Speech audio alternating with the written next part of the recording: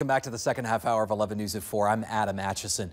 New today, several downtown Colorado Springs businesses are now looking for new locations after fire damaged a building that stretches over an entire downtown block. You may remember this video from back in December when the fire broke out between Cascade and Tejon.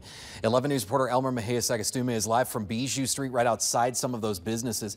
And Elmer, you spoke with the property manager. Why are they saying that these businesses are going to either have to move out or hang on for a while?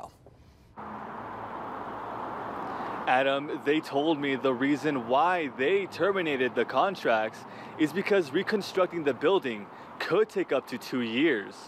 Those contract crews told me real estate, this kind of job could cost a lot of money as well.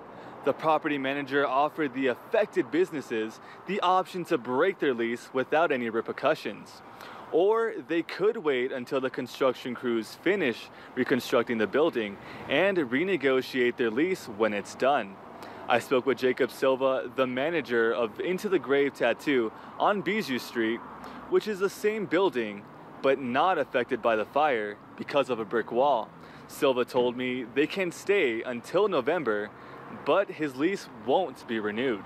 Yeah, we'll have to relocate.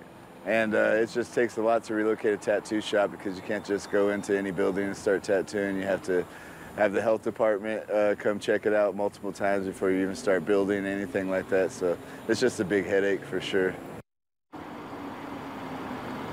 Now, I contacted the owner of Yobel, another business on this block on Bijou Street, about what's next for them. Now, I did not receive an answer from her, but I also contacted the owner of Icons, and they refused to comment at this time.